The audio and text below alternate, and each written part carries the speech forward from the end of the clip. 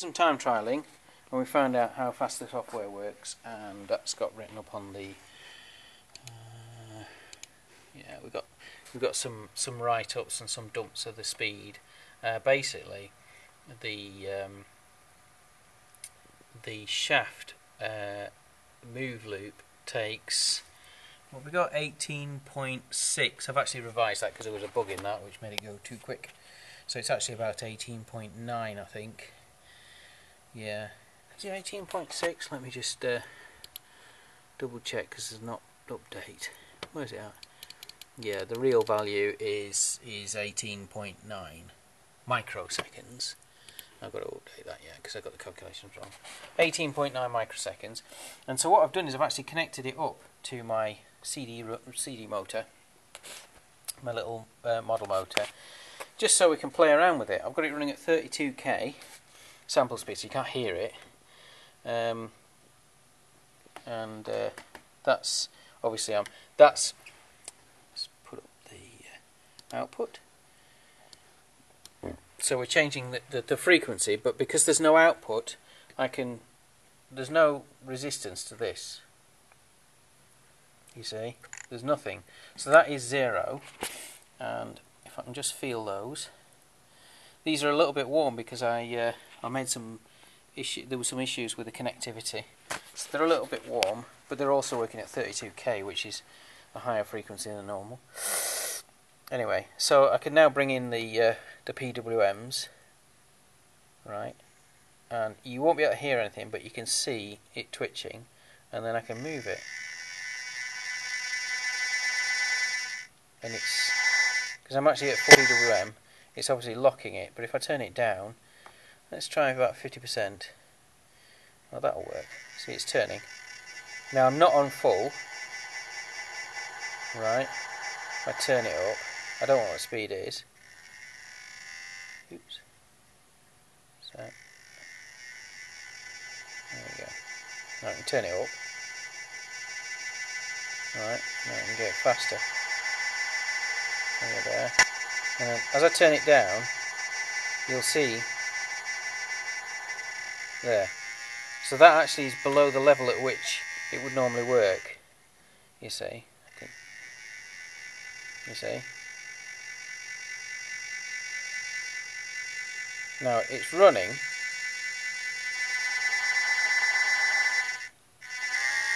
so you can really accurately control it. Oh, we'll be able to. Actually, that's probably the motor, isn't it? Yeah, the motor's getting quite hot because I'm feeding a full PWM through it. Is the motor? Yeah. I've got some problem with the connectivity at the Arduino level as well, but never mind that. What I'm going to do now is, I hope you got that because I don't know if I was actually firing it at it. Anyway, so what I'm going to do now is I'm actually going to drop it to 4K instead of 32. So I'm going to have that one. Okay. Let's restart. Okay. Right, so we're now running at a frequency which we will be able to hear. Okay. So if I bring it on, oops, that one into it. There you go. It's obviously quite a nice frequency, so you can hear it as I bring it in. There you go. And it'll lose lock. There we go. So that's full, nice and shrill. And you can see, just turn that off. You can see that at full frequency, right, I can just simply at will set the speed and it follows it. So that's because it's got too much power running through it. Oh dear. There we go. See, one of them, if I actually lose it, because it's 3-phase, one of them actually goes to negative. And so that means it puts a potential across it. But right now, all three are in phase, and you can see nothing. There's no resistance, it just turns. If I just switch off the power supplies, just to confirm, so you'll see those LEDs are all off, right, and now I spin it, you see? it just spins, you can see that it's kind of that's running free. I'll put the power supplies back on. There we go. Right. So now that's the same. See, there's no resistance. Just when I move that wire, which is annoying. Right. So now I can put power on. There it is, and then I can just start it up.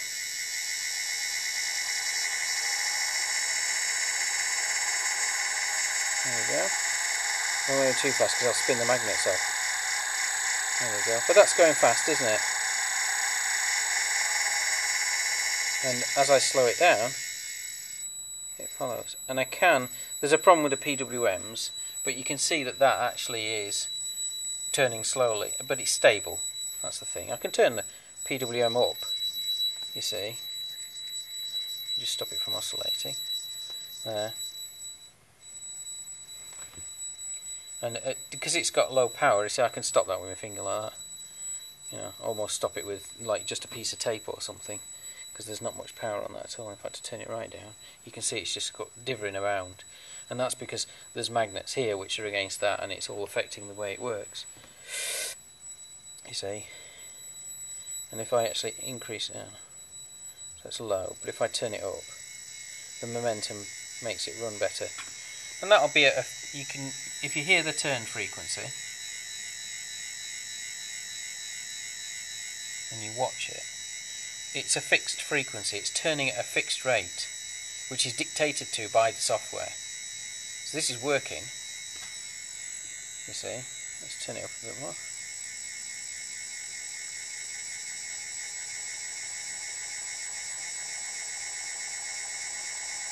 I'm almost at the limit of where it will maintain the PWMs, because we're open loop here. That's it. So that's at the limit. I can hear it the way it's working from BLDC. That's at the limit of the PWMs, just about. Right. Beyond that, it'll probably just stop. It'll lose the magnetic traction, as if it were, and stop. I'm just trying to feel these to see if they're warm. Well, they are warm. You see. But that's because they're working in open loop, so we're driving everything harder than we need to. But as you can see, the system works. That's the controller with that software that we just done with the time trialing and stuff. That's the controller itself, and the three-phase output's being fed to a motor. So the whole thing obviously works. I didn't expect it not to, right? We're trying to pick up the differencing between two of the phases, but my scope isn't set up correctly for it. Yeah. Actually, maybe I can just twist the trigger around. Let me just do that now, see if I can twist the trigger around. So it's on the right one. No. That's it. There we go. You see? And then if we take it back to, oops. Nope. So if you just, that's better, isn't it? Yeah, there we go. For some reason it works better like that. So you can see, obviously that's the PWM. I'm not quite sure what the frequency is. It says the time there is 333 microseconds. Right? So it's about a third of a millisecond.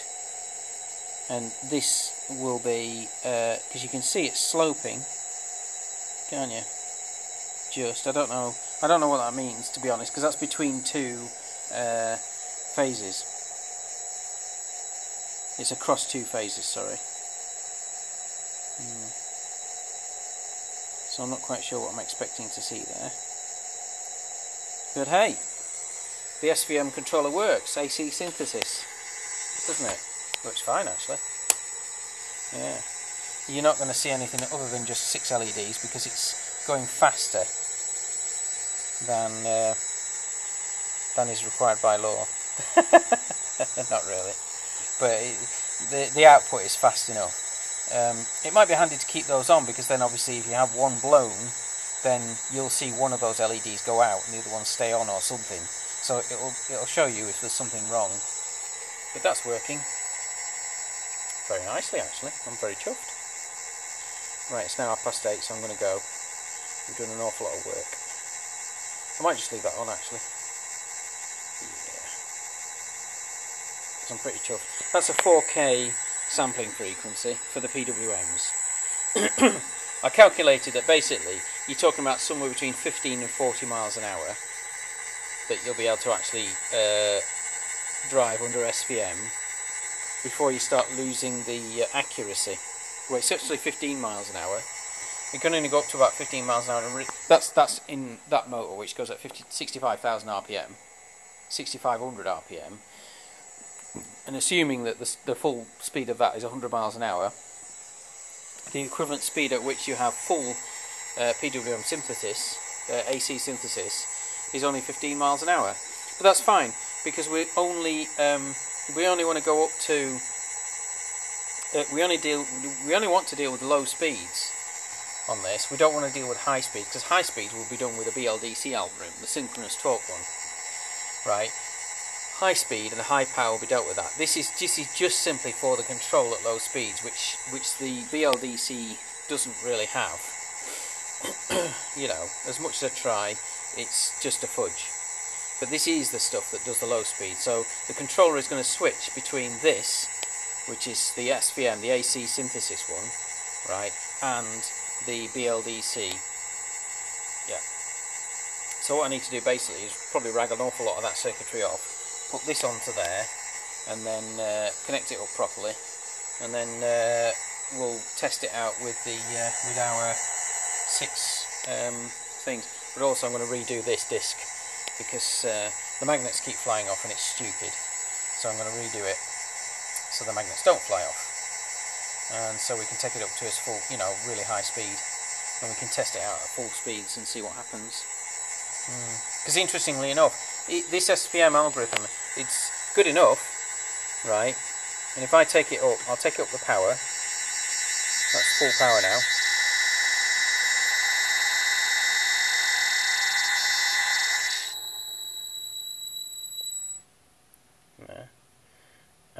I did take it up to full power, but I'm guessing some of these magnets have already thrown off. I don't know what the RPM was that was at, but it was obviously pretty high. Oops.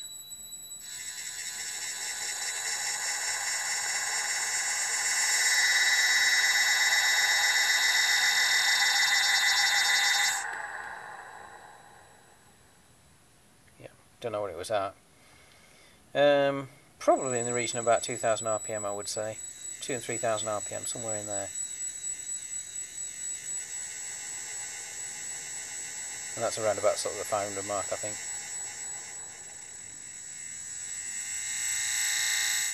Yeah, once you lose it, you lose it. So it has to maintain the lock. That should be alright.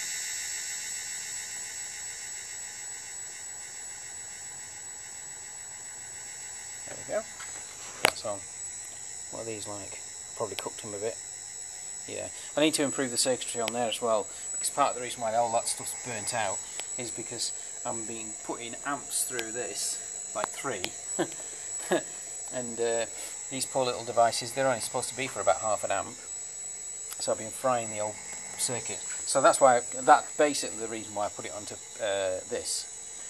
And now I've got it on this, I'm going to see if we can beef up the tracks as well, so we can get, so it can handle like the 10 amps that the outputs are designed for. And then once I've done that, that circuit's then ready for completely, you know, totally ready for testing. Yeah. And then we'll start mounting all of this up and put proper testing in there. It'll be cool. But also, this is the Class D version. This is the Class D amplifier output version, which I believe is here. Got it. So there we go. There you go. We're using yeah. So we're using, get up. Yeah, you can see this is the must be the batteries going or something. This is the Class D, so that's that circuit. Okay, all of that, I think, including the biasing resistor. So we're using that circuit for this, 3 channels of. That's only 1 channel. That's only 1 channel, obviously, and we've got 3 channels on there. So that's being used. Okay, so we got that working, the Class D version. Yep, Class D push-pull, that's all there. And we've got our SVM algorithm in here. So we're using, yeah, okay, not that. Yeah. Yep, using this guy, our SVM algorithm. Yep, so we've got this SVM algorithm, and we're using this circuit. So we've now got all of the feasibility done. The motor works. All we need to do now is complete the software with the closed loop. And what we need then is to do the we need to mount all this up properly so we can do testing, the development of the software for the software flywheel version. Yep. And then once we've done that, we've then got our completed SVM, our AC synthesis with the software flywheel. Yeah. And then we can start building the controller to switch between AC synthesis and brushless DC. But we also need to fix that so that it doesn't start throwing magnets off. But it's all good. It's all really good. Right. I'll call it a day at that. I think I can leave it.